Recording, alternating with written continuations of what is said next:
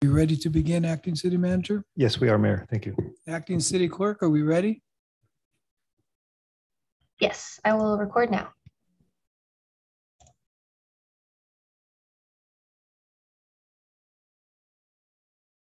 February 1st, 2022 regular meeting of the Mill Creek City Council to order. We'll begin with the Pledge of Allegiance. Would Councilmember Duque lead us tonight? I pledge allegiance to the flag of the United States of America and to the republic which it stands, one nation, under God, indivisible, with liberty and justice for all. Roll call, please. Mayor Holtzclaw. Present. Mayor Pro Tem Vigneault. Here. Councilmember Bond. Councilmember Cavallari. Councilmember Steckler. Councilmember Allison. Councilmember Duque. By the Mayor Pro Tem this afternoon that he has an appointment right before the meeting and will be here as soon as he is finished. So I don't think we need a motion to excuse. And Mayor Pro Tem, can you hear us okay? I hear you, Mayor, but I did not hear the other council members when they were saying that they were here. Run through and do a mic check to make sure she can hear everyone. We need to make sure she can There's hear. the delay happening again, just a FYI. Oh, there's Stephanie, there may be a little bit of a delay. Okay, I'll let you know if I can't hear people talking. Okay, yeah, raise your hand or start jumping up and down and let us know one way or the other. Okay, with that, we are going to move on to audience communication with a bit of a twist tonight. Our governance manual calls for having audience communication at the beginning and the end of the meeting, but it also allows me the ability to provide for additional comment during study sessions to have a little more interactive dialogue with the public.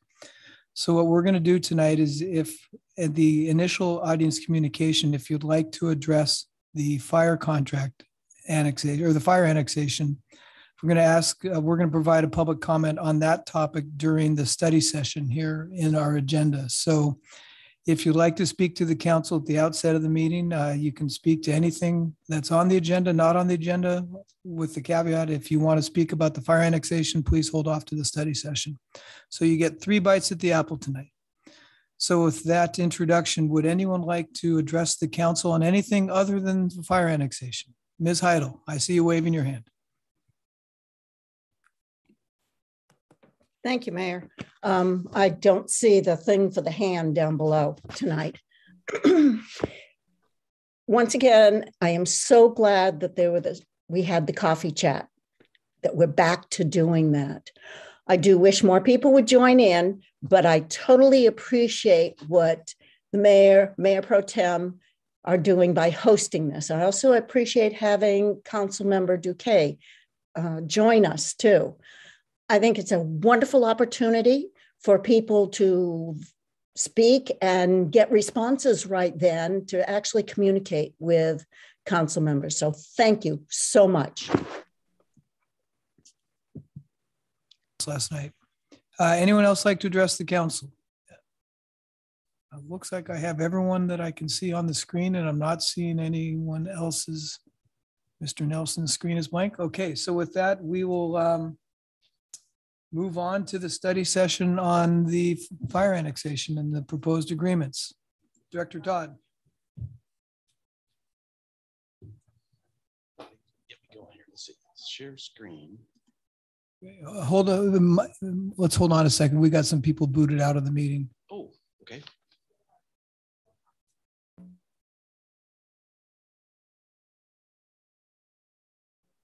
I'm out here with council members Duque and Allison somehow got knocked off the call. So we're going to get them back on before we continue.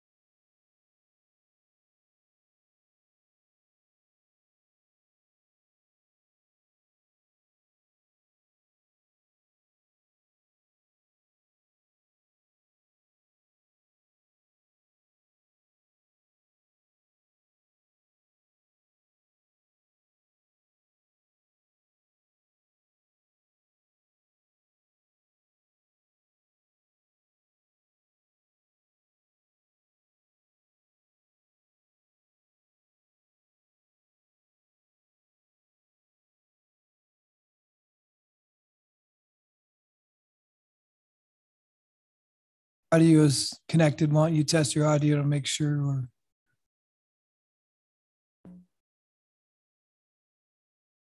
So checking. Laura has nodded. Connie, mic check. Perfect. Thank you. okay, we're back.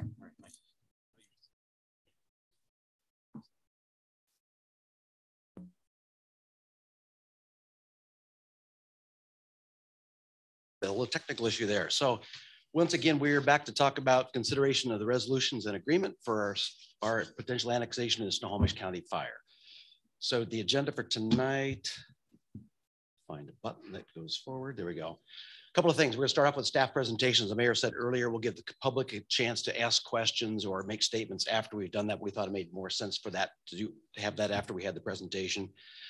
So that's an opportunity from the public. What you're tonight doing is checking the final drafts of the resolutions to be considered on next week. And those are going to cover accepting the RFA plan, the pre-annexation and the short-term agreement, and the commitment you're going to potentially make to reduce our property tax levy through your budget plan. We'll also, if the annexation doesn't pass, we started that conversation last week about what you would do. We're going to recap that one and look for new direction on that if you have any. And then at the very end, before we forget, tonight we will make an open call for people to volunteer to be on our pro and con committees. And the mayor will be saying that at the end of the meeting.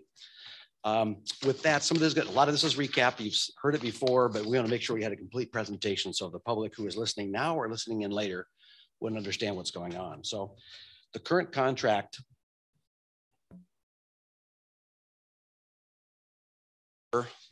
which the old District 7 expires at the end of this year. They cannot renew it without a substantial cost increase. We talked about that before.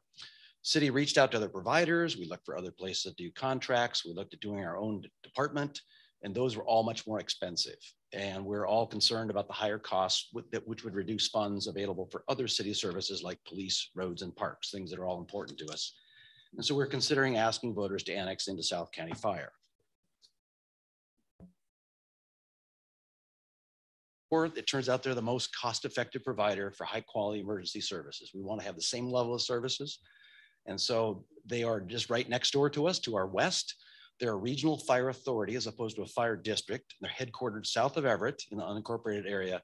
And they serve right now Linwood and surrounding cities and unincorporated areas. They serve those cities through contracts that are expiring and also going to be looking at annexation soon.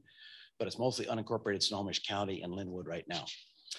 And as I said, they serve areas both to the north and west of Mill Creek. Typically, most Snohomish County property owners would be paying close to $2 per thousand for assessed property value per $1,000 of assessed property value for high quality fire and EMS services like we've been getting. South County Fire, we proved as the most cost-effective provider, had equivalent rate about $1.51. So it's the best way for us to go in terms of saving money for our taxpayers. Annexation will maintain the quality and level of emergency services that we expect. We did not want to take a step down on that, but it does require the support of voters. And so that will be the measure we will put out there. If you elect to, we put out on the ballot next opportunity. So here's the steps. Annexation requires, annexation is a long-term approach. This is going to get us out of the fire business. We won't be in the fire business other than helping our citizens participate in South County Fire, RFA. The staff from Mill Creek and South County Fire have collaborated on the various documents and agreements you're going to see tonight. You've seen most of those before. Grant Degginger ran through those on January 11th. Nothing has really changed since then, but this is our formal consideration of those agreements. They're required for changing from being the city being using Surfer as our fire and EMS service provider to South County Fire.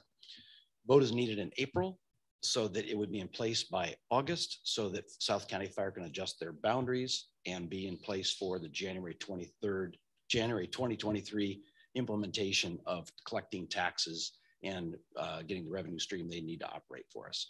So it's a long lead time because of this need to adjust boundaries, as we talked about last week.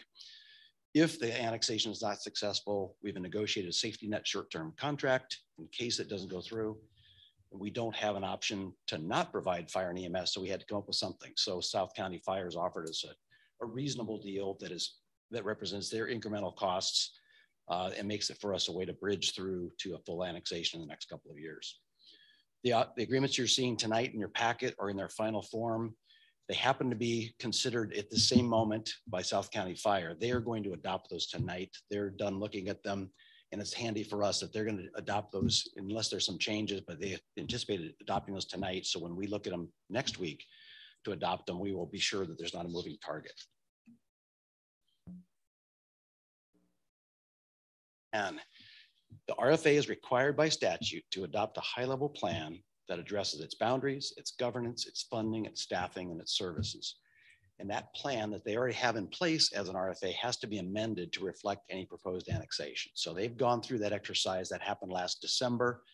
They approved that amended plan, and they presented it to us with terms and conditions that make sense for us. So we've talked about that. Council's talked about that before. There's no surprises there, no changes. It is required by the statute that it be approved in identical form, both places. So you have to have it exactly the same. That has already been adopted. It's in what's in your packet is their adopted RFA plan. So to go forward, we have a resolution to adopt that exact same plan.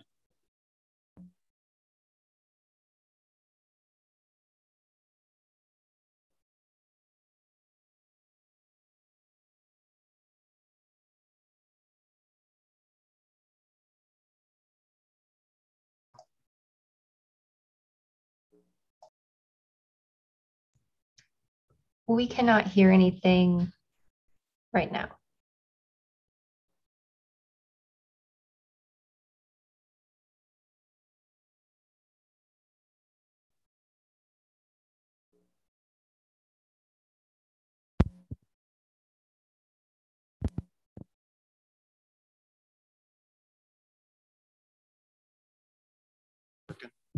The Zoom feed is lost. Yeah, Laurel, do you hear this one better? We can hear you now. Thank She you. nodded yes. Okay. You start at the beginning. But yeah, do I need to back up, Laurel? Is this good? On the first. It was this slide that it This slide, cut out. this slide did it. Okay, sorry about that. It amends the governing board. They have 5 districts. They have 2 at-large positions.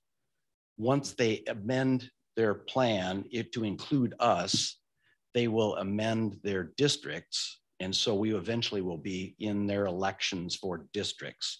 They have said to us, they don't know where the districts are be. That's a redistricting process. You can't predict those, but they suspect because of our size and our geography, we'll probably be in 2 districts. So somebody who lives in Mill Creek would either be in one or in the other of those 2 districts could run for those offices. And there's also 2 at-large positions. So that's what it's referring to about amending their governing board. It just amends it so that we can participate. Until they do that redistricting, we have a non-voting seat. So it will take some time to do that, but I think that's something that happens fairly promptly thereafter. So that's the first agreement we need to do. Second agreement we talked about is a pre-annexation agreement. So if the vote is successful, how do we go towards annexation? There's some things you need to lay out in that process, the sequence of steps to get us into a position where we're annexed into the district. So it lays out more details, the timing in terms of that. And it only takes effect if the voters approve annexation. So if you read the details there, it says it's only if it annexed. So it's a conditional throughout. It provides fire and EMS services and funding arrangements after the annexation before the authority starts. So that weird period from August 1st of this year to the end of this year, we still have a contract with Surfer to provide the services. What South County Fire and Surfer have talked about is what that transition would be, regardless of when they choose to make a transition. The amount of money that the city has already budgeted for fire is guaranteed in this pre-annexation agreement to be enough money for South County to take that over. So it's up to the 2 agencies to make that transition happen, but no cost difference to us. And so it talks about that first funny short period, which would be pre-annexation period. It talks about the purchase and transfer of the station. We need to have the station. We would purchase it from Surfer, purchase the rest of it, the part we don't already own, and transfer that to South County Fire. Any contracts or records we have that's covered by that agreement, we pass those over. And the fire marshal and fire inspection surfaces we've talked about, they're in progress still. We're trying to model that after what Linwood's done. They've got some tweaking to do, but it's that same kind of number we've talked about a half an FTE, and we'll have a provision in there. So if that's not the right amount, a year later, we'll be able to go back and adapt it. And we're convinced that that's the right approach.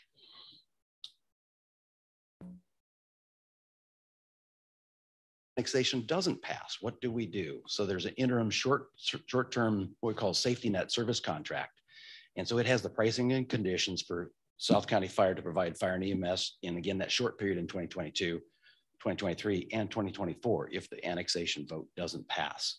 It is conditional for 2024 that if we don't put it on the ballot in 2023, they could say this contract is null and void, start all over again. But it is, so long as we, the city, continue to try to get annexation to be accomplished once per year, we can move forward with that. Service beyond 2024 need a new agreement. They've already indicated that would be probably at a parity rate, but that has not been negotiated. It's not part of that short-term service contract. That was too hard to predict that far. And really, hopefully, we're going to be annexed at that point and quit being the middleman. It presents overall, that's what guarantees that it preserves the current staffing level for 5 personnel 24/7, just as we have now. Under the interim service contract, they agree to just use Station 76 as it is. We will just let them lease it for $1 a year or something like that, and they use it that way. They will maintain it. They will take care of it. We don't have to make any capital improvements to it. It's just a way to keep this going without them having to make an investment in future capital improvements they might want to have, or us being stuck with that bill. And throughout this agreement, they realize that we don't have fire trucks. We don't have fire equipment in general. We have the opportunity to buy some of that from Surfer, and we will certainly look at that. But if it's the kind of equipment that South County Fire says it's not compatible or it's too old, they will just provide their own. And they've got enough equipment and have other equipment on order long-term that they're going to be fine for in terms of trucks and medic units, et cetera. The other resolution you'll pass will be not with respect to an agreement, but it will be a resolution that says what you're going to do with your budget in 2023 and beyond.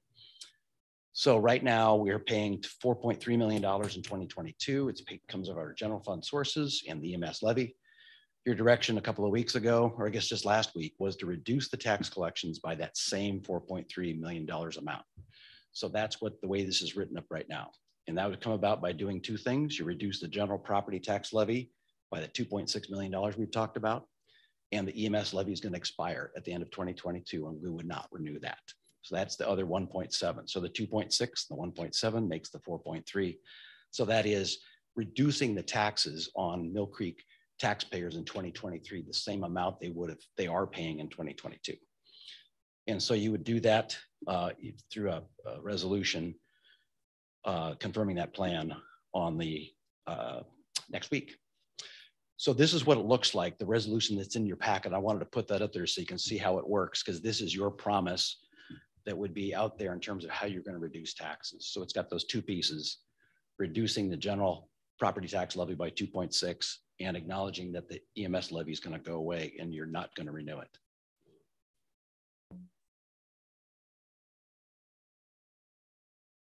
We're looking at those draft agreements. No action being taken tonight. We wanted to have the public have an opportunity to ask questions either tonight or during the next week. We'll do the same thing again next week, February 8th, but this time we're going to ask you to consider taking action on those resolutions. So the first one will be approving the RFA plan. The second one will be approving the pre-annexation agreement and the backup interim service agreement. Whether we annex or not, that's how we make sure we've got fire services, because we're required to provide that. And the third one will be establishing that plan for reducing the property tax. We'll also, at the February 8th meeting, we'll take that next step on moving things towards the ballot. So we'll show you the draft resolution that will place the measure on the ballot. That resolution will talk about the ballot language, when it says, do you want to vote for this or not? And then the explanatory statement is what we as the city can put in there, 200 words of explaining what the ballot measure is people will be working on. And that will go in the voter's pamphlet. And so then after February 8th, when you take those actions next week, it's going to help our communications people say, okay, no more conditionals, no more what ifs in there. Beyond February 8th, you pretty much be on the path of answering the questions the public might have about how this is going to work. So we'll update the FAQ information and post that on our website. This is new. We were talking before about taking that final annexation vote on February 22nd, because that's right before this has to be, the measure has to be to the county on February 25th. But we're proposing, if it's acceptable, to have a short meeting, single purpose meeting on February 15th. That allows us to move more quickly on some of these things and quit talking about fire and move on to other business. And it also allows us to have more time before the ballot in terms of communications. So that request is to be considered later on tonight. Are you willing to have a special meeting on the 15th that we would talk about solely taking that resolution, voting on that resolution to place the measure on the April 26th, 2022 ballot? And when you do that, you also approve that explanatory statement and ballot title language. So hold that thought. We'll ask that later on again. Let's go back to the other part of this. So we talked last week, if annexation doesn't pass, what do we do? I presented some ideas to you last week. What do we do to make sure we've got funding? Because we have $4.3 million we've been using for this. We need $6 to $6.3 million for 2023 and 2024. So how would we do that? And we talked about it taking likely several different components. If we renewed the EMS levy or raising the general tax levy, those are components we got to worry about getting those on the ballot. So that you would have to make a decision after the election. If it was not passing May 13th, you'd have to make a decision to put either an EMS levy or a general property tax levy lid lift on the ballot for August. The deadline is May 13th. If you said, let's put it in the general election in November, it'd be August 2nd. But remember, if something doesn't pass, then we got to turn to option D that we didn't talk about, was taking money out of our pockets somewhere, because we're going to be short the difference between 6 million and $4.3 million, about one point.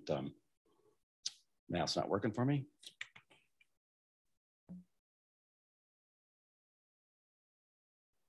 Options A, B, and C, and the general consensus after we talked about it was towards C, but that's still a decision that you get to make.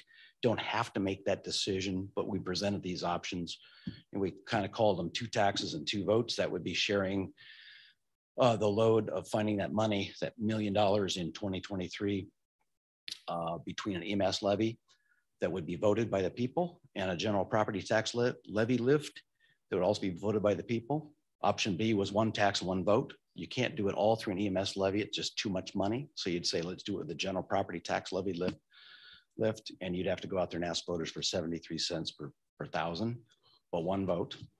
And option C was 2 taxes and 1 vote. You do have the opportunity to impose a utility tax without going to the voters.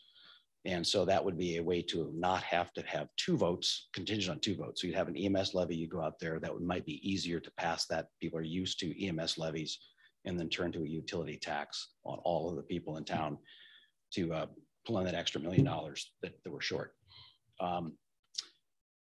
So that'd be by council action. And I just did a rough back of the envelope calculation. We're talking about 4.5% to 6% tax on $225 per month, assuming about the number of households we have. So that's a really rough thing. That's probably people's cable bills and cell bills together.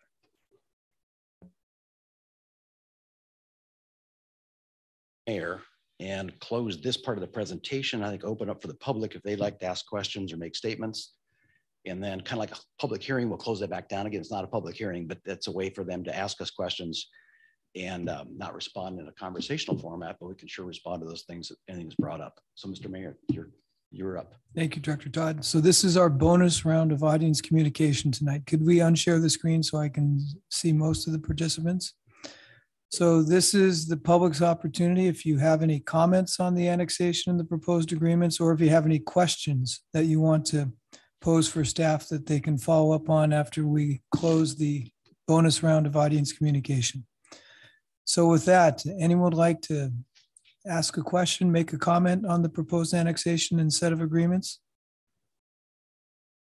Barb?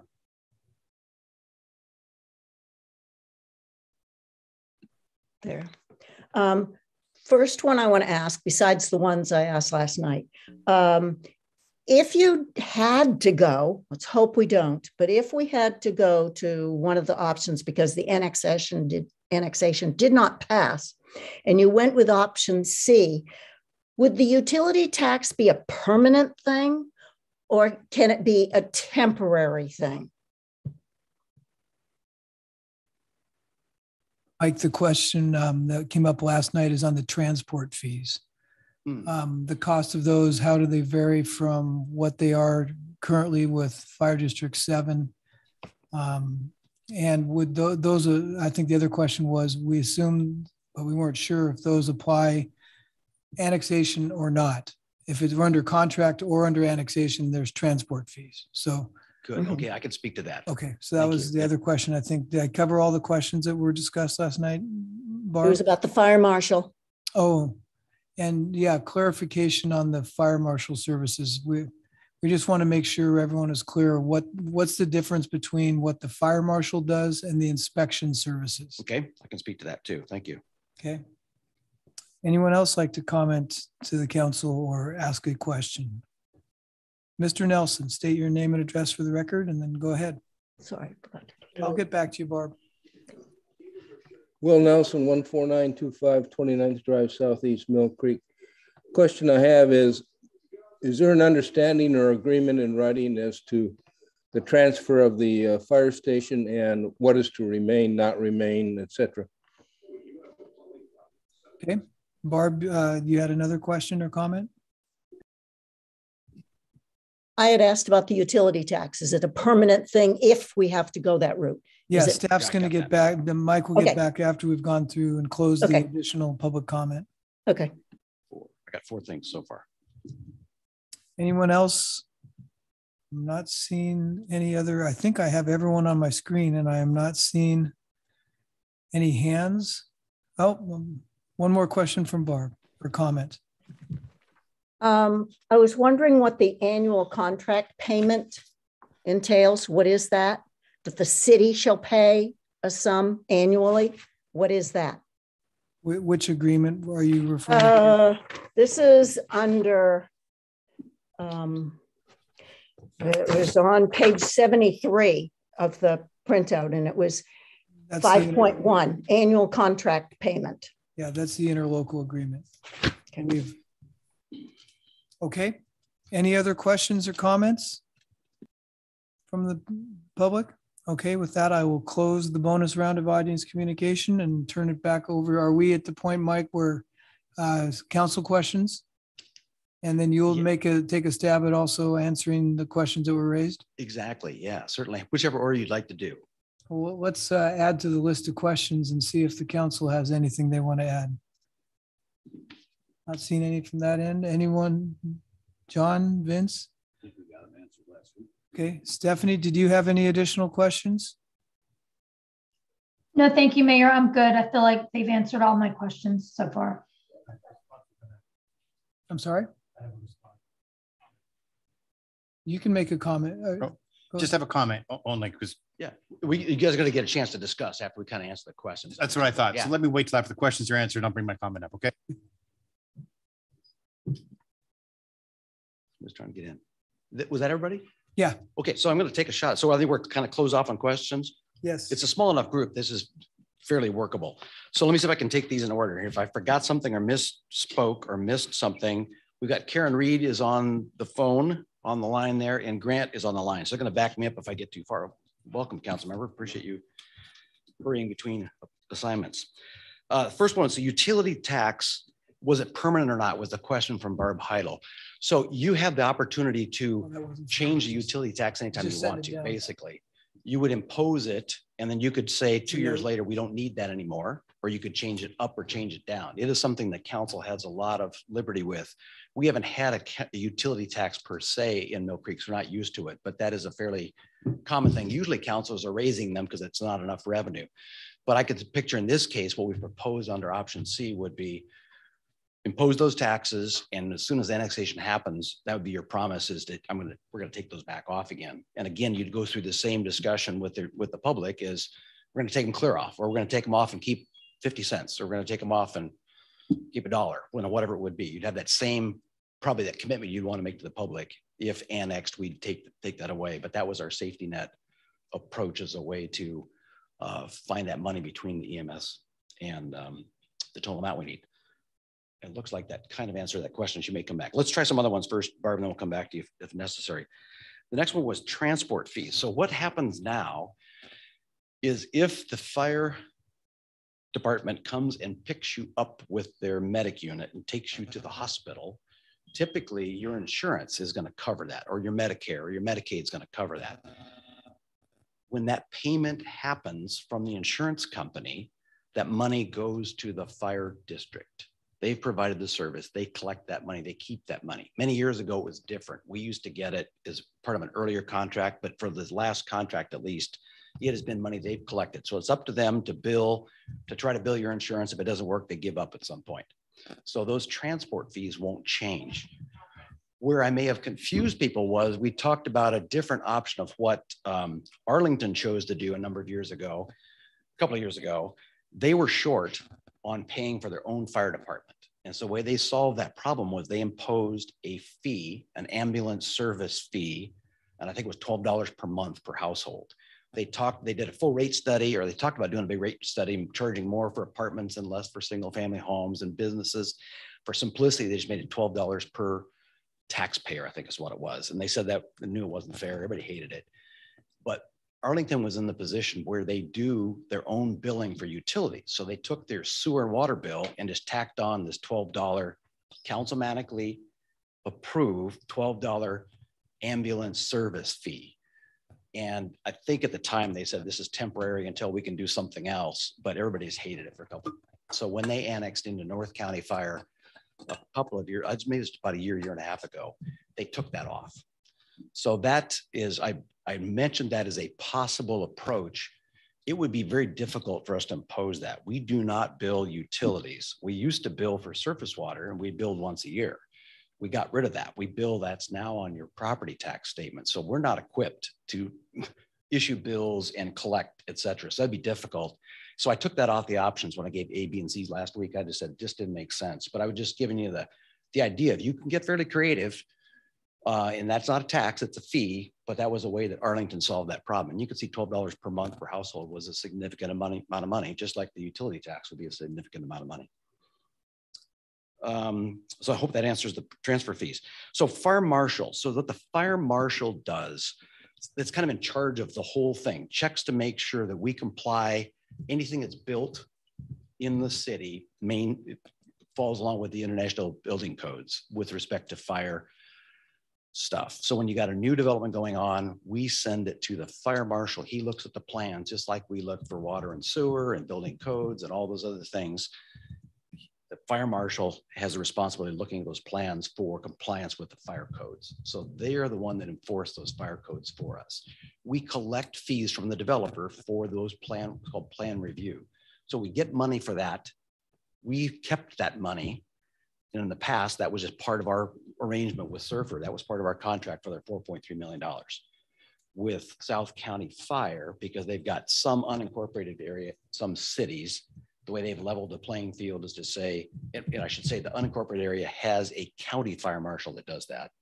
So cities either have their own fire marshal or contract for that from, our old case was Surfer, new case will be South County Fire. So that fire marshal service will be something we still collect a fee for. And as the mayor pointed out last week, we could review those fees and see if they're adequate. And then we will turn around and pay somebody who probably has South County Fire on their shoulder patch to do that for us. The fire inspector is on an annual basis. I think it's annual basis. They walk into restaurants and businesses and make sure your smoke detector is working. Is your vent hood working properly? Have you cleaned out your grease traps? Are you doing the right thing? And for instance, during COVID, it was that fire inspection function that was going around and saying, this tent has got a gas heater and it's flammable and you ought to do something about that. So they worked with us. So they worked closely with us, but we really depend on those inspectors to go out there and look with respect to fire danger. So those two things sound similar and they are similar, but they're a little bit different. The fire marshal is more a guy working in the office, looking at drawings. Fire inspector, somebody out walking around, checking smoke detectors and sprinklers, systems like that. So is the fire marshal looking at subdivisions, building plans, remodel plans, things like that? Yeah, so every tenant improvement plan that comes through, like some of the new new plans at the farm. So the farm itself had a review by the fire marshal when it was built. And now when Amazon Go comes in, they got to submit their plans for development review at a lower level. And they're going to check to make sure things are going on that are appropriate. But well said, Mr. Mayor. That was number 3 I had from Barb's. Will talked about the transfer of 76. So yes, it's in the agreement. It is in the pre-annexation agreement, I believe, but I'm gonna have to turn this over to Grant to say exactly how it works. But basically under annexation, we are gonna take the station and give it to South County Fire. And that kind of got people like rankled. Why are we giving it to them? Well, it's part of joining the RFAs. You bring all your equipment, your people, your equipment, and your buildings. In our case, we only have the building, but that's part of the fare for being part of the organization. So we are bringing our building. What's a little bit unique is if they ever decide that Station 76 is in the wrong location, and they want to abandon that and go somewhere else, Grant and the rest of the staff worked on a revisionary right so that we can say, okay, if it's not gonna be a fire station anymore, you got to give it back to us and give us full benefit for the money we've paid for it. So it's a fair way for us to get an inflation appreciated price back for that property if we want to have in the future. So picture 15 years from now, they decide to build a bigger, better station somewhere else, no longer Station 76, they don't need it. They'd give us the opportunity to get that back and then we could turn it into something else. And Grant fixed that because I probably missed some points. I think you've pretty much got it. The price of our acquisition of the balance of the interest in the fire station was negotiated and is part of the SURFR contract now. So that's already in place in a lot of the provisions related to the purchase, the price and the term, which we can purchase it over 20 years for an annual payment. So that's all in the SURFR agreement. And Director Todd was correct in that the other terms in terms of the quitclaim deed, once we acquire the station, and we have to acquire the station in any case because we're switching providers. So we are going to be acquiring the station. And then we have the right of reversion in the event that the South County Fire chooses to not operate it as continuing operating it as a fire station. So that right is there. The city's interest is protected so that the purchase price that it paid for the station is adjusted annually for inflation. So there's an ability to get value if that eventuality comes to pass while South County Fire is the service provider. On the other side, if Will's other question, Mr. Nelson's other question was, well, what happens in the short-term service agreement? We're basically going to be the landlord and lease it to them at a very attractive rate. Basically, they are going to maintain it, all the maintenance and operations. We won't have to worry about anything, just like we don't worry about the station today, but it will still be our station until we go to annexation. The fifth one that I think we heard was the annual contract payment. So under these interim service contract, we will need to pay that $6 million-ish in 2023 or $6.3 million-ish in 2024. And so that clause that Ms. Heidel found was about our agreement to pay them monthly or quarterly. I think we've talked about quarterly, but I'm not sure what it says in the agreement in terms of the logistics. We need to pay them that amount of money because we'll still be in the fire middleman business. We'll still be collecting taxes through general fund levy, EMS levy, utility taxes, whatever council elects to do. You'll have to pay them $6 million in some approach. And I think that's what that clause was about. But Grant, check me on that one too. That's 5.1 you said on page 70 something. 5.9, it's in the exhibits. Yeah, my page numbers are not listed, but I think that's what that was about. Resolution. I'm in the wrong agreement. It's a big pile of paper. I apologize. I believe it's exhibit B. Yeah, since I'm hard copy paper, you guys all have links. You can find it. So annual contract payment, transport fees. I'm getting the sense that this is not actually the question, not the right part of the agreement from watching Ms. Heidel. Okay. So Mr. Mayor, with your permission, maybe you want to let her go back to tell us which page she's on. I think she said page 73 of the, Yeah, I don't Oh. have page numbers. I apologize. Of the packet, Yeah, I got a printed packet. I apologize. I don't have. Barb, what's the section number you're referring to? 5.1 under assets, I guess. Page 4. Maybe Mark. not. I don't know. 5.1. that's correct, yeah. 5.1. Annual contract payment, the city shall pay RFA a sum referred to as a contract payment. That one? Yeah. And the annual contract payment is found on page 81. And it's Exhibit A, and it is for 2023, $5,978,082. And in 2024, it is $6,152,163.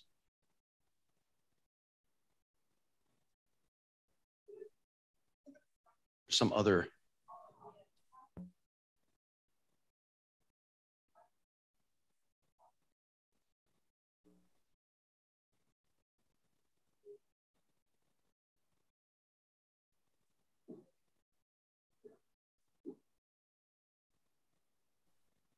Question on that contract payment, or are we in the wrong place? I see your hand still up. No, she just had surgery. Oh, keeping the blood from running out. That's good.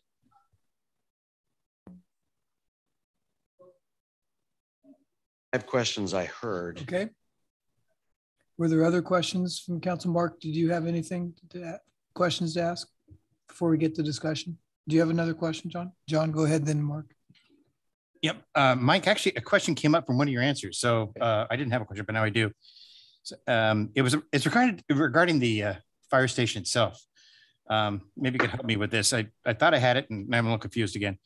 I totally understand that we are going to purchase under this agreement in annexation. We would purchase the station from Surfer for our agreement.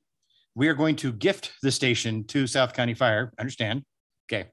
In the event that South County does not want to use this as a fire station anymore, are they going to, they're not going to gift it back to us. Are they going to sell it back to us? And at what price? Grant, help me with that one. That's where The I get answer is confused. yes, they're going to sell it to us, back to us at fair market value at the time of the sale, but we get a credit for the amount that we purchased it for, which would be something over $1.8 million annually adjusted for inflation. So we are not paying, we get a credit against the what we had paid.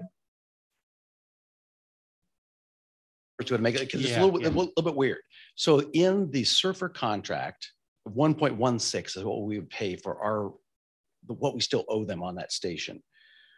Our equity right now is like $600,000 or $800,000. Those two numbers together is about the 1.8 or 1.9 that Grant just referred to. So we have about that much equity. After we buy the rest of it, it'll be free and clear. Ours, it'll be about 1.8. 20 years from now, that property might be assessed at $5 million. Right. They won't just give us the 1.8 credit against that 5 million. They got to take the 1.8 and inflate it by the factor we've put in there. So we didn't want them to get all the benefits of inflation on holding that piece of property for 20 years and then sell it back to us at fair market value that's now inflated. So we said, let's share in that and give us an inflated value. So our 1.8 might raise up to 3.5. They get appreciation, we get inflation. We get in. Okay, we get in, The property appreciates. We get inflation, not appreciation. Well, So in other words, if the property, if we own 50% and they in turn want to give it back to us in 5 years, they won't give us credit for 50% of the value of the property at that time. They give us credit for what we spent at an inflationary rate of 4.5% or whatever inflation is running at. Yes. 7 or 10 or 15. Yeah. And Yeah. if the property is, and if the depreciation of property is running at 20%, we're only going to get the 4.5%. But conversely, the property is running at a rate of 2%, inflation running at 4.5, we're going to be ahead. But it's based on inflation, not appreciation. Yeah, that's a good terminology. Hmm. Our mayor stumbled on it. Maybe I said that wrong then. No, I think you said it right, but I mean, the amount we paid doesn't appreciate. It's that it's going to be adjusted by the amount of inflation, but the property value, the value of the property that's credited against will appreciate, well, it may appreciate over time. Yeah. The other thing you can figure about is that, one of the things that's been talked about a long time about Station 76 currently doesn't have separate men's and women's facilities. And so Surfer used to talk about a capital project to do that. It never got done. South County Fire might choose to do that. So they might put $500,000 into it. They need to get some benefit out of that money they put into it. So that's why it might be $5 million, because they've put in marble floors and added a third story or something or other. So we're just going to get back what we put into it, aided by the effect over time. Oh, that clarifies. Thank you. Yeah, it's a little bit confusing, but I think it was astute of our city attorney to think about that. And we talked about how to make that fair. And we decided like a CPIW for the Seattle area. What did we decide? Seattle, Bellevue, Everett, yes. And it's adjusted annually. It was a negotiation. I think that's the best way to say it. We didn't have this, and it wasn't in the agreement to start with. We got the reversion in, then we had to value it. Originally, the South County Fire wanted us to purchase the fire trucks as well, which we are not having to do. They're bringing them with South County Fire's annexation. So it was a negotiation.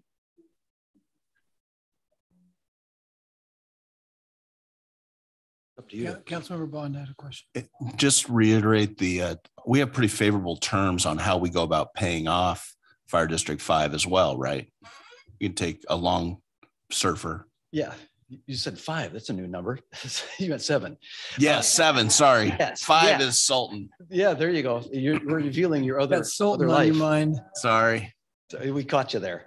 Yes, Fire District 7. So our terms again are pretty favorable. Yeah, so it is set at $1.16 million or equal payments, no interest for 20 years. And those equal payments are about $60,000. So if we took advantage of that long window of time, the time value of money, it does offer us a little bit of offset some of that potential inflation side of things. Exactly. Yeah, our payment's not going up over time. We're just going to say $60,000, and that's easy for us to budget and good deal because we got a 0% loan basically. Thanks. Sorry. Go ahead, Councilmember DK. It doesn't seem to be turning on, so I think that's a whole nother thing. But thank you. Same thing as Councilmember Steckler. I had questions based off of what you shared. Okay. The first is the question about the non-voting seat. Who would, since it's non-voting, would we then appoint someone to be on it, or would we still want an election for not? Or we don't know, and that needs to be determined. Your smile has me concerned. I don't know. Karen or Grant, one of you guys you're jump in. I can't remember how that. Grant can correct me. I believe it has to be an elected official from the city of Mill Creek. So the council will choose amongst yourselves the person to go and sit at their meetings. Okay, that makes sense. That is correct. It's kind of like a fire board, but instead of 3, there's 1 and it's non-voting. I Yeah. suppose that people go sit in the audience. There's nothing that prevents you from doing that. You couldn't have more than a quorum there for reasons of that, but it really is one person that gets to sit at the table and say, hey, don't forget about Mill Creek. Right. Until that redistricting happens. And then we would have an election. They would have an election specifically for that position. Yeah, and that's going to go out to citizens we know. Yes. Might put this sign in the yard that says, I'd like to be a fire commissioner for South County Fire. Yeah, perfect.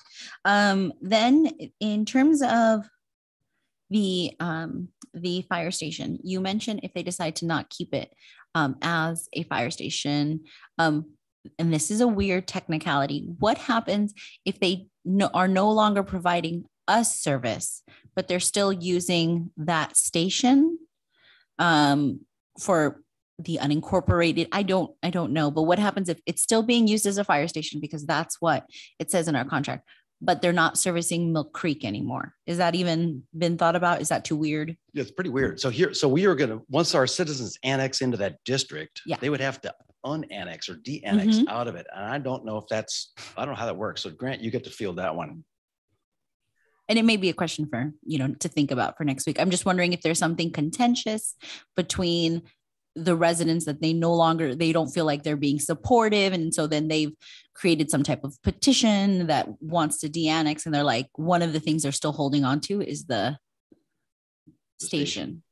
We did not address that contingency. in our negotiations, and it's not included in the agreement, council member. Okay. It would be, as Director Todd was mentioning, it would be complicated because there would have to be some sort of de-annexation vote, which would be, I'm not aware of there having been one with these regional fire authorities. Karen might want to join in on this one, but I guess it's at least theoretically possible. I would agree. I'm not aware of that ever happening. And I think if it did happen, I would be surprised if the fire district wanted to keep a facility in town where they'd just been told, please leave. So, and operationally, they may have better places to put their staff at that point. But it's a good question. Kind of two.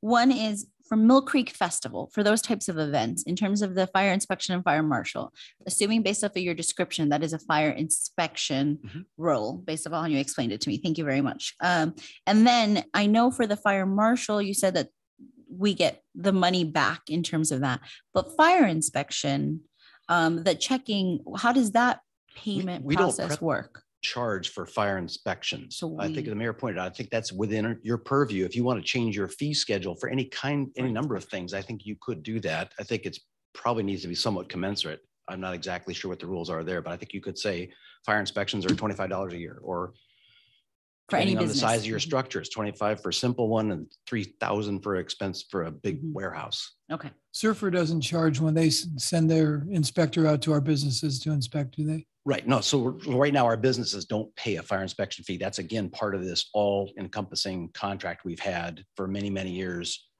And I don't really know if other cities charge for those or not. I apologize. Do you happen to know, Karen or Grant, do other cities charge for fire inspections? I'm actually not sure if they do. I know they charge for the permit fees for sure. I could find out and get back to you on that. They do in Sultan. So if a business owner in Sultan gets an inspection, he has to pay X dollars for that inspection.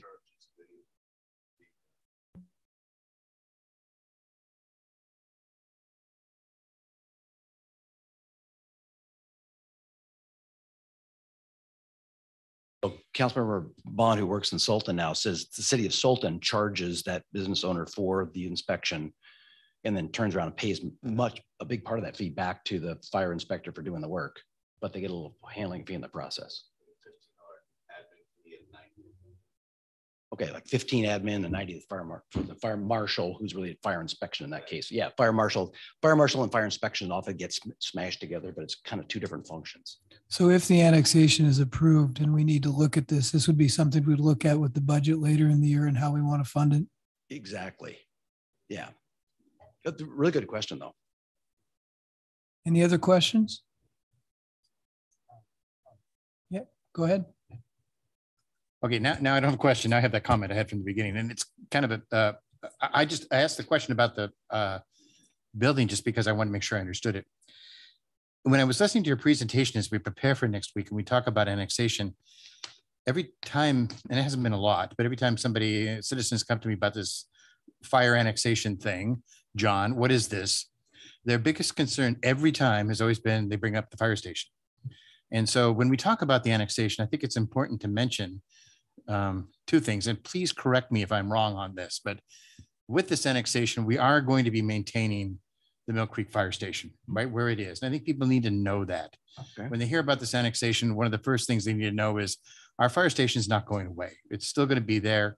It's the same building and they're going to take it over, provide the equipment and provide the people. So that's not going to go away. And one of the things, and I don't know if I'm overstepping my bounds on this, but way back when you were first walking us through all of this, there were some maps, I don't know if Karen presented them or somebody did, where you showed some overlays of South County versus Surfer and where the other fire stations were. And in some cases, I remember those maps and noticing that some of the South County fire stations are actually closer to Mill Creek residents than this Mill Creek Fire Station.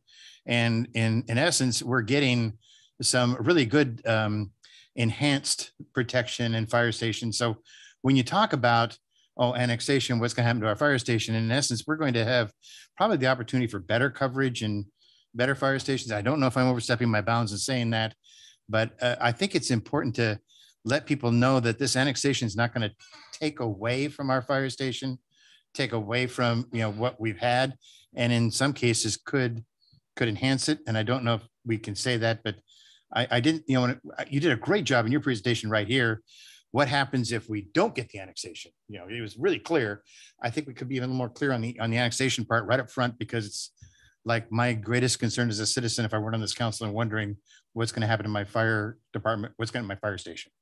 And I think to some people in Mill Creek, that Silver Lake Fire Station is a lot closer and a lot nicer as a part of this program. Yeah, good point. Yeah, I think that's one of the, I want to make sure we put that on our website. I know we've got a page and we're going to add some more information. We didn't want to get ahead of the council's discussion or decisions, but we want to add some things like that map. But for me, that map too, you're talking about the one that shows the fire, what is their district is already. Yeah. What is their district? Who's that? What does it cover? Where does Mill Creek fit into that?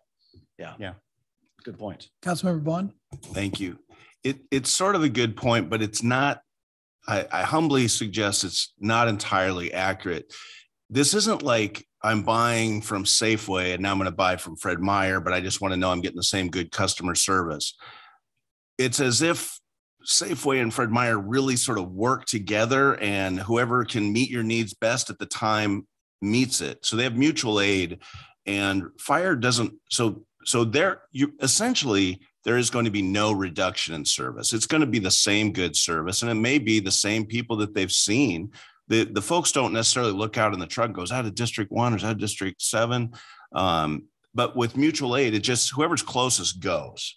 So the good news is it is going to be the same good service. And even Fire Commissioner Fay said, regardless of what way the city goes, the citizens will be well served, and it won't be a reduction in service. And that's the drum I definitely think we need to be. That's the one I want to make sure we drum. Yes, because that's the fear. Is there going to be some change, or am I not going to see my guys? Is it not going to be, you're actually going to see them, same folks at the same consistency. It's just a matter of who is collecting the money. It's a really small change. It's weird.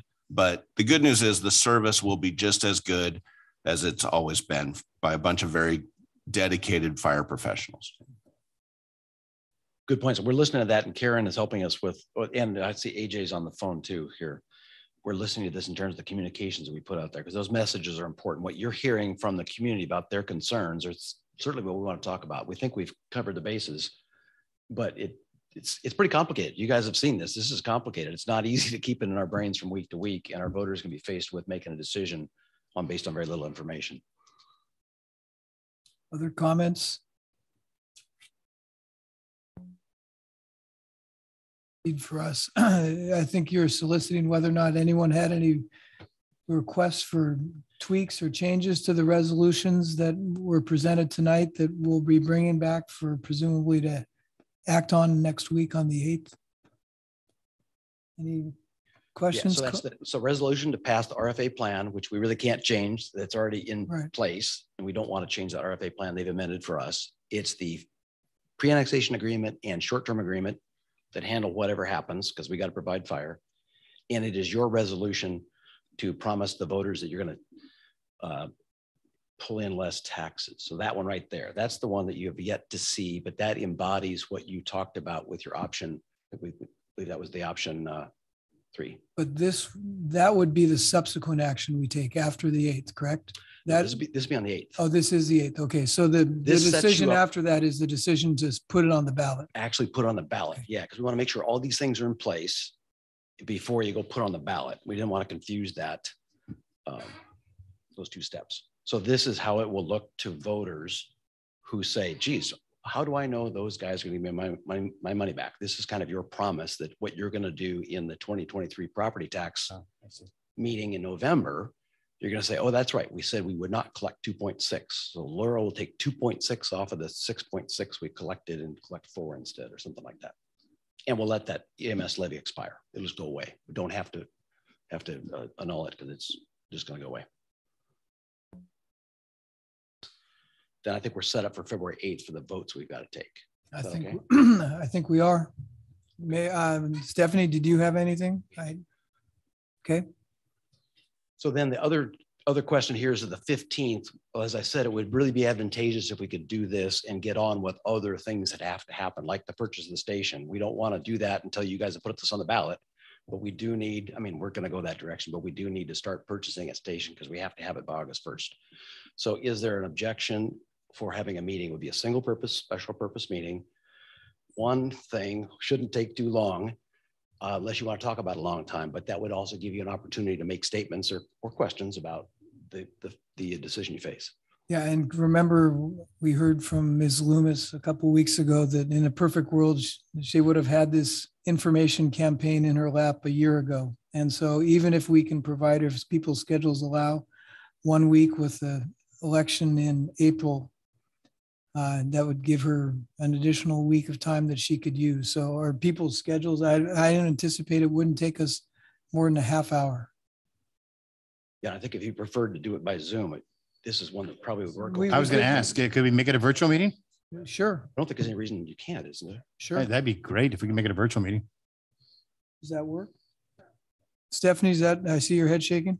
Yeah, I think it's very important that we go ahead and tackle this, and I'm perfectly fine with the virtual meeting. Okay, so it would be a special meeting held virtually for this topic, just to take the action, that next step after we take the steps on the 8th, to take that last and final step to formally send it to the voters on the 15th. Yeah, and the point number 2 there, you're going to see that explanatory statement language. We're working on that right at 200 words. We're trying to figure out how to get every last word working for us, and that ballot title. So we're working on those things. You'll see those drafts next week, have a chance to approve those. So it won't be a surprise on the 15th. We just weren't ready for tonight and didn't want to confuse you with those words yet. Mayor, just point of order. Is there anything procedurally we need to do if we're going to do a complete virtual meeting? I'll leave that to the city attorney. And I mean, we had virtual meetings before we came back to the hybrid format. So we will check, but I don't think there's anything that precludes us. Thanks, just curious. We can notice it for that part in that manner. Then the last measure here, I'm going to turn it over to the mayor to pitch this, but basically we have an opportunity, we have an obligation to seek people who want to make pro or con statements that appear in the, remember the voters pamphlet has an explanatory statement, has the pros and cons and rebuttals. We have to give those dates to the county by February 25th. So you have to make that decision by the 22nd to have those names in by the 25th. So we're trying to set ourselves up by having this call go out tonight for people. So Mr. Mayor. Yeah, and this is a function, we heard about this before, that we cannot advocate. We can provide information on our decisions, and we can individually indicate why we individually supported whatever decision we voted for. But it's up to these committees, the pro and con committees, to advocate for or against the decision we are looking like we're going to make in a couple of weeks. And so the voter pamphlet is prepared by the county, I believe. We just provide the content for it. They put it together and publish it and send it out with the ballots. And so we will call for volunteers who want to serve on the pro committee, as well as volunteers that want to serve on the con committee. I believe Scott and Jody will duly notice it and get it publicized that we're soliciting volunteers. On the screen, we have an email address, but I'm not sure if that'll be the only format they'll take it.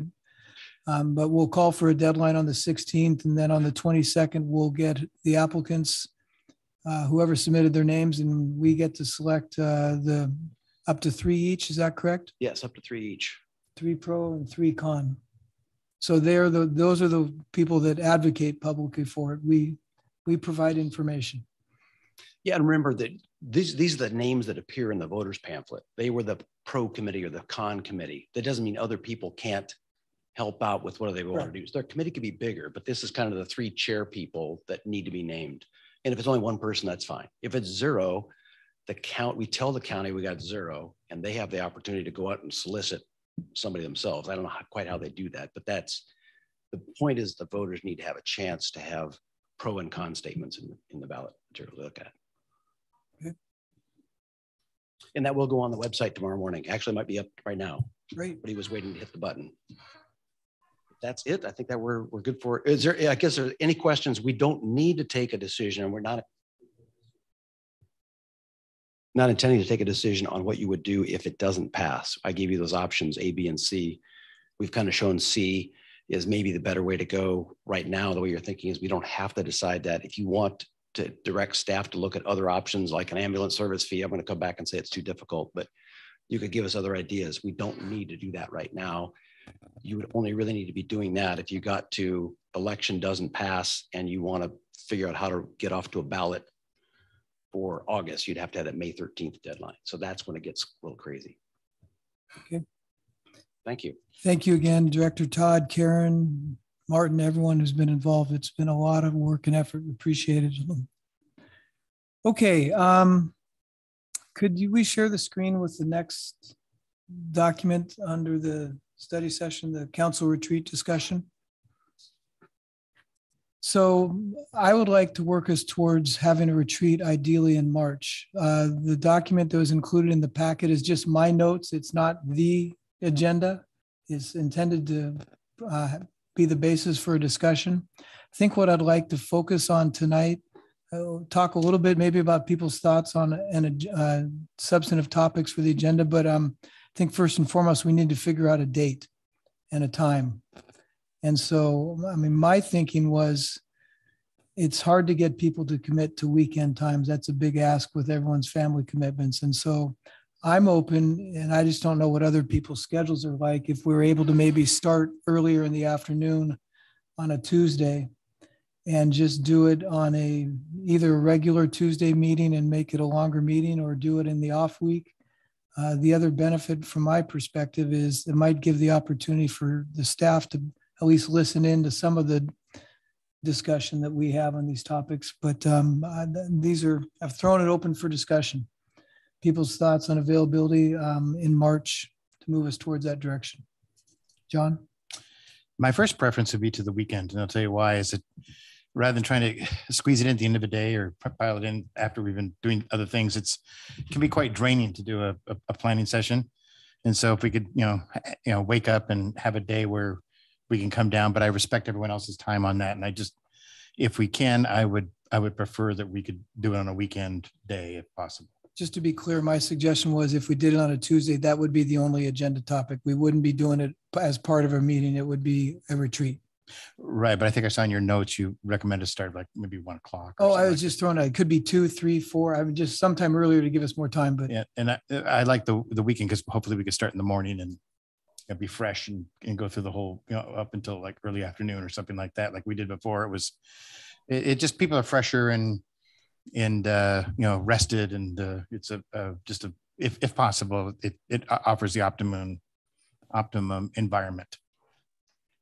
Councilmember Cavalieri. Thanks, Mayor. I would go either way on this. I mean, I like what Councilmember Steckler talks about. I like the idea of utilizing a Saturday. It just seems to be more conducive to the process. Unfortunately, I don't have any Saturdays or Sundays for the next at least 3 months. So, I mean, a fourth Tuesday, I could probably take another day off or swap it out or something like that for that sort of time frame. It gets a little difficult on the weekends given my upcoming schedule. So I would just throw that out there. Mayor Pro Tem.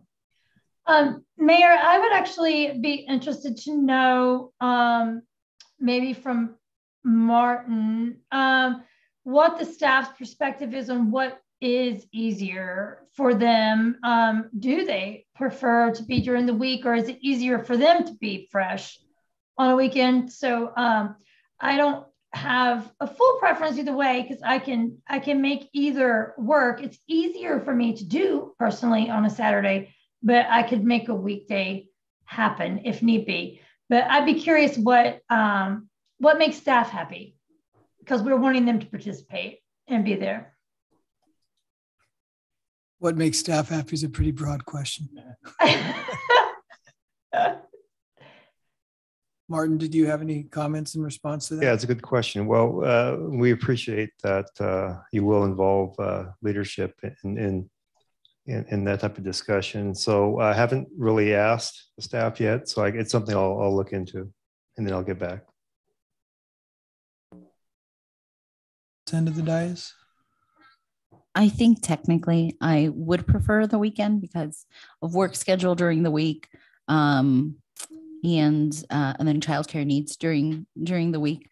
But I obviously want Councilmember Cavallari to be part of it, so I will work it out for the weekday. If it is a weekday, then I would prefer, if possible, to start earlier, for that exact reason, for us just to have at least some part of the day is staff is here already. And yeah, I wouldn't want us to start like at 4 or 5 p.m. But also I know people's work schedules, you might not be able to take that day.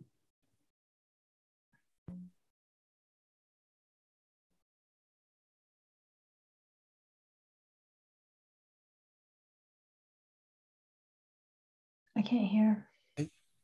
I prefer Saturday morning. Okay.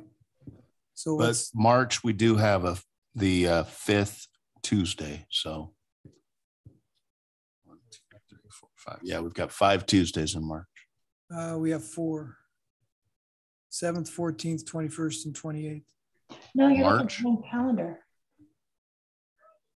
Oh, Tuesdays. What? Oh, I'm sorry. I was looking at Mondays. You're right. We do have 4. So that creates an opportunity. I've scheduled training the week of the 15th, believing that we wouldn't be here. But if that's like the only night everybody can do it, I'll see. I'm supposed to be in Chelan. Well, I'm hearing a preference for Saturdays.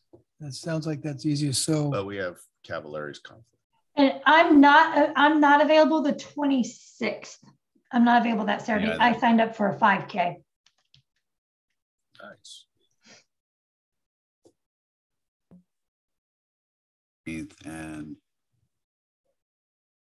I might be able to do the 12th.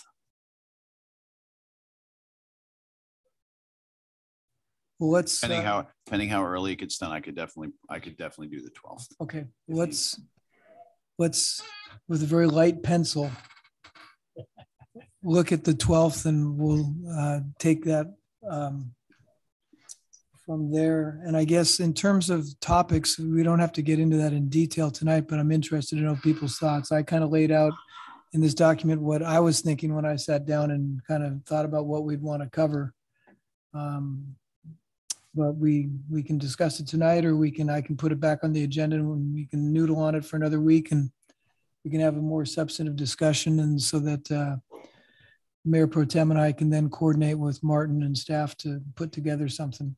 I guess the only other question I'd ask, what are your thoughts on a facilitator? I personally like it. I don't know if you remember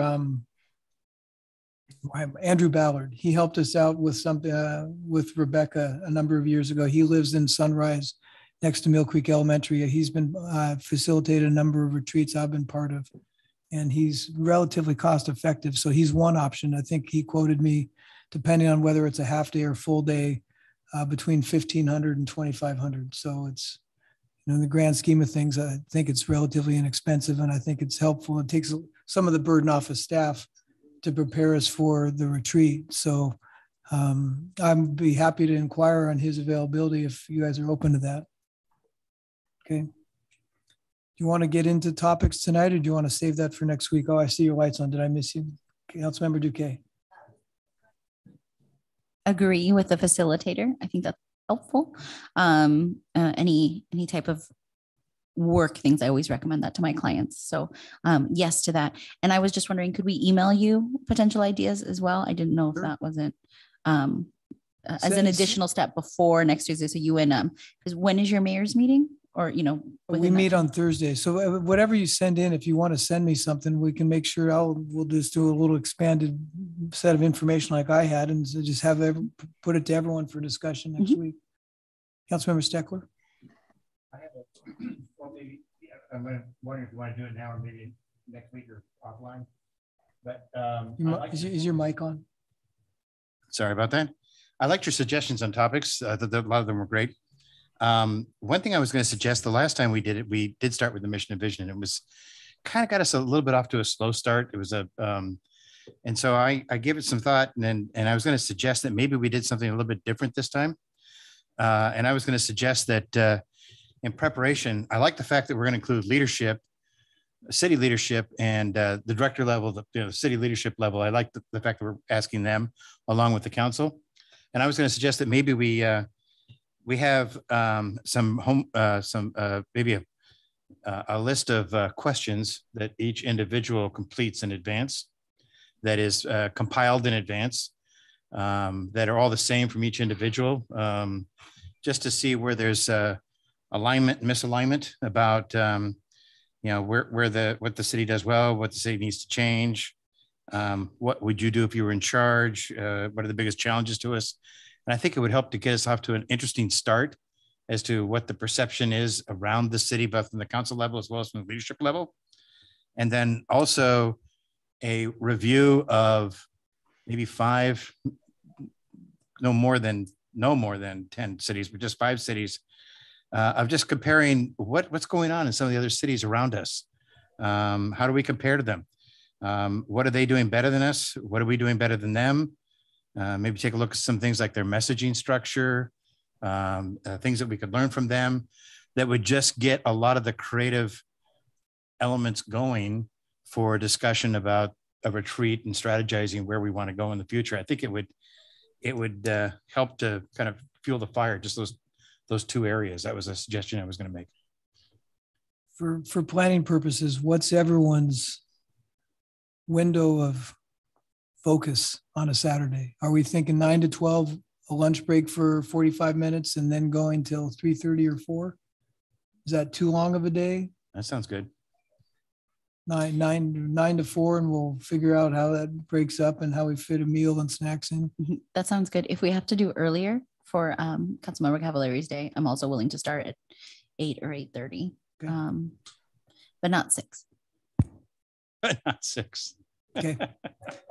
Okay, so we'll take that and start walking with it. We won't start running yet. If you have additional suggestions for topics, send them my way or Stephanie's way, and we'll gather everything and we'll have a little further discussion next week. But I'll reach out to Mr. Ballard and see if he's available, and hopefully he will be, but we will see. Yeah, I like him too. Okay. Where's my agenda? Where are we at? Okay, so that brings us to reports. I had 8 things last night, so I don't have anything other than to thank those who joined us for the coffee talk. My hope is that in the next couple months, we'll get to a regular date and time. Hopefully the off week things are kind of in flux with all we're doing right now, but we'll get these, continue doing these in the months ahead. Mayor Pro Tem, did you have any report tonight? Yes, Mayor, thank you. I do want to start off by thanking everyone who came to the coffee chat last night. It was great talking with everyone, and thank the staff. I really appreciate those who stayed and showed up so that we could have that great event. It's always so nice to just have that casual chat time about what's on people's minds so that we can kind of tune in and actually have a more laid back conversation. I also want to report, I called in, or participated via Zoom to the AWC call to talk about the legislative priorities last Friday. And so I just want to point out a couple of things for us to have on our radar. I know they mentioned that they are in the middle of discussing, they are working on some police, some clarification for the police reform bills that sounds like they are tackling the use of force to make it more clear and taking up these things that we have discussed ourselves that were lacking in the bill that they had originally done. So it sounds like there's a few bills out where they're tackling this. So I want to make sure that everyone's aware of that, and that I'm assuming that Acting Chief White is on top of that, and we'll reach out to State Senator Lovick or Representative Berg if he has anything he wants to add to what they're doing. I know we don't have legislative priorities ourselves for the whole council, and I think we probably all have various different opinions, but I do want to point out that there are a couple missing middle housing bills that are up for discussion in the legislature. I forgot to write down which one's the Senate bill and which one's the House bill. One's 5670 and one 1782. So I just encourage each one of you to look into those and reach out to your representatives and let them know how you think about it and how you feel that it would impact the city, so they have your opinion on that. And I think that's it. Thank you. Councilmember Bond, any report? No report. Councilmember Steckler? No report. Councilmember Cavallari? Just real quick, Mayor. Just want to thank the staff members involved, Director Todd, Mr. Yamamoto, all the folks, Laurel Gimzo, all these folks that worked on the fire contract, the fire board, this council up here. I don't think the public understands how many intense man hours. Grant, I certainly can't forget. She's off the screen now. I forgot it. Karen Reed. It really is a big lift that we took on here, and it's a lot of work, a lot of manpower, and hopefully the public, you know that we get through the end of this coming up here pretty quick, but it was a lot of work, a lot of effort, and it's for your benefit. And this council, this staff, and this team did its due diligence in getting you the best product at the best price. So I'm hoping we just continue forward, and you appreciate the work that went up here with some of these folks. Let them know. Thank you. Councilmember Allison, any report? No report. Councilmember Duque? First, I just want to say Happy Lunar New Year to anyone who celebrates. I'm wearing red for the new year to bring good luck. And my son brought home oranges. So, I hope if you have the time to look into all about it, it's wonderful. The Mill Creek Library has a great, beautiful setup right now that is just a lot of fun, a lot of great books picked out. That's my recommendation for all of you. The other thing, I've had the pleasure the last couple of weeks to be part of the subcommittee that was put together for the city manager, this process. And I really want to thank Councilmember Steckler and Mayor Pro Tem Vignal for their work. We had a great meeting to talk about our criteria, what we're looking for. And I just really, I appreciate it. And I just wanted to make sure to thank everyone for that. Thank you. Acting City Manager, your reports tonight. First thing I wanted to bring up is I did get a response back via the preference for the retreat from our leadership team, and Chief White didn't respond, but we have a majority here that Saturday is the best day for us. Although we would respect the time, we want to make sure that all council members are present as well. The two reports from our staff. First is our finance director, Laurel Brock, and she'll report on November 21 financials. Keeping in mind, we'll still be working on the year-end financials, which will coming out sometime soon, as well as for 2022, we'll have a structure for reporting for this year as well, whether it be monthly and quarterly, possibly. The second report will be from our chief of police on a lateral police hiring update. All right, so on these reports, if anyone has any questions, feel free to reach out. I do know these were uploaded late because we did have a lot of balls in the air this week. I will say overall, I would say cash balances are looking really healthy.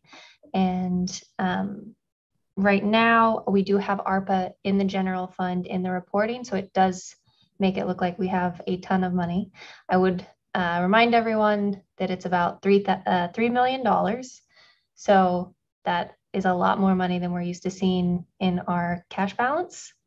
And then outside of that, we do have just around $1 million over what we typically see. I would note that all of your expenses right now are still down. We do have a 2% retro pay increase for staff that was approved. So that'll be coming out. We have vehicle purchases. We have a lot of different items for year end. We have the fire contract payment. So those balances will be coming down, but overall, we are looking really good. So if anyone has any questions, I can answer anything now, or you can feel free to call or email me. Thank you. Acting Chief White, I think The floor is yours.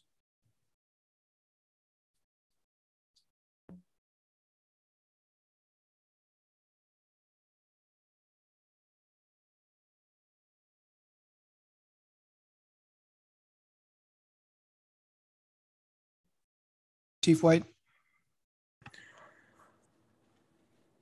Thank you, Mayor. Mayor Pro Tem Council, I apologize for the technical errors. In regards to lateral hiring or lateral candidate hiring, we were able to having oral board last week on the 27th with 3 candidates, excuse me.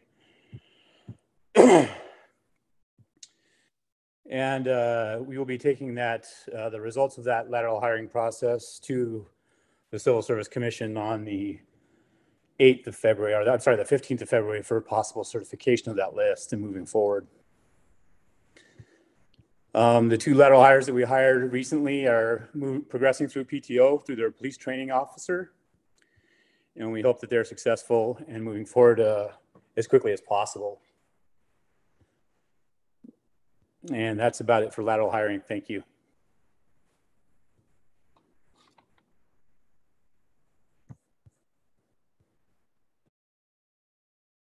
Third opportunity tonight for public comment, audience communication. Would anyone like to address the council tonight? Okay, going once, twice. Not seeing any. We are looking good for not having a motion to extend tonight, but we do need to recess to executive session to discuss the status of collective bargaining negotiations pursuant to RCW 42.30.140 and to discuss potential litigation pursuant to RCW 42.30.110 subsection 1 little I. Grant or Martin, how much time do we anticipate we need? About 15 minutes, Mayor, and you will be taking action afterwards. Thank you. Yes, we will be taking action as the items are on the agenda. So it is 7:28. We'll recess to executive session until 7:45.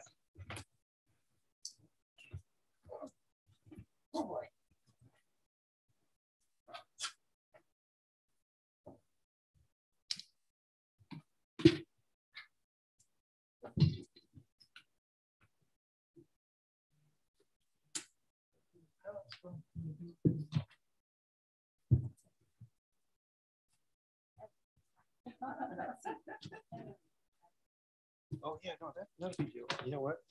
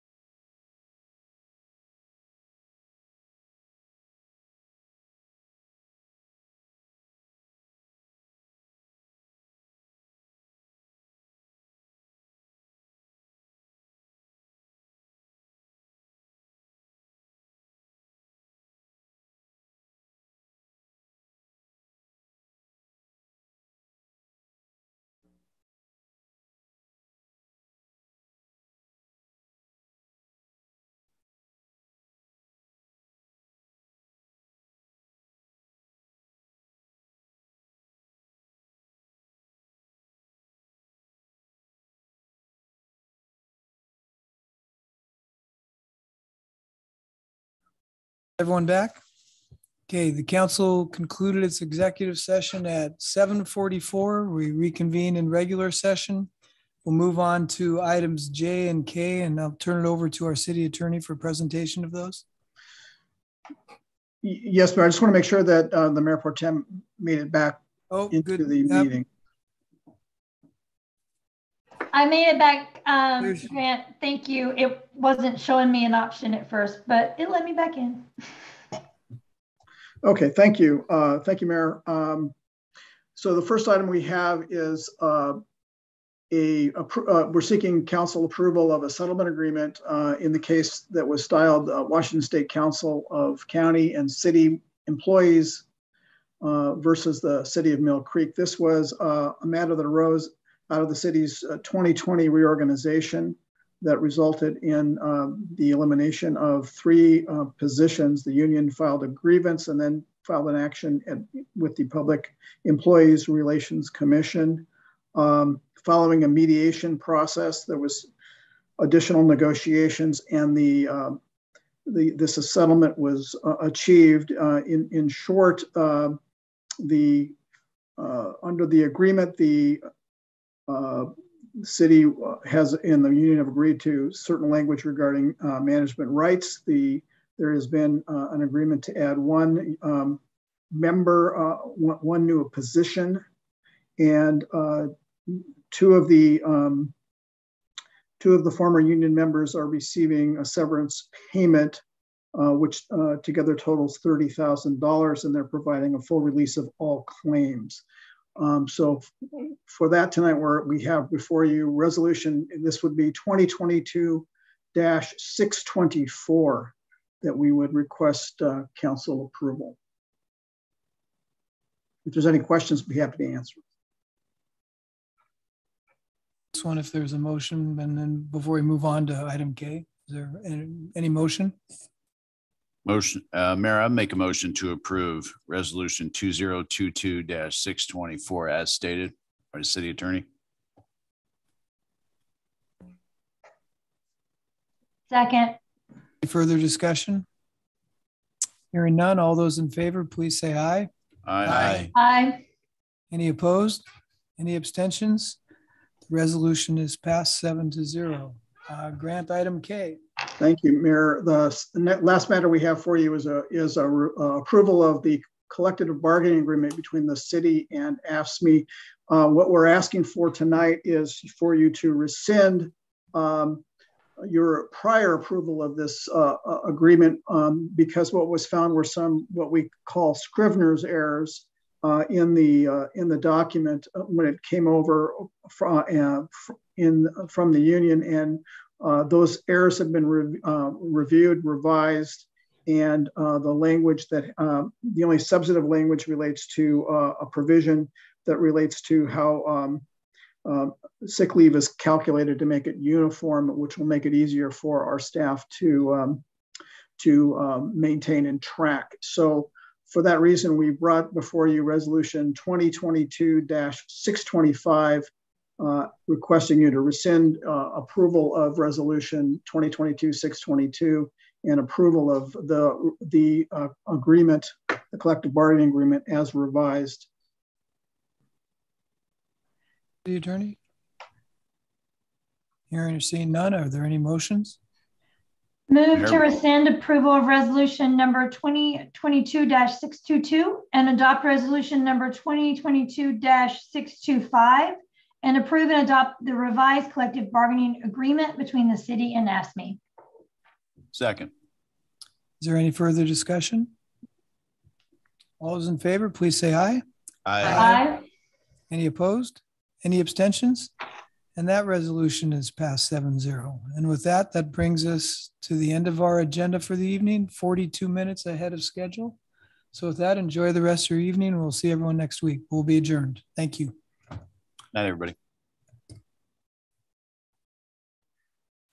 Night, everybody.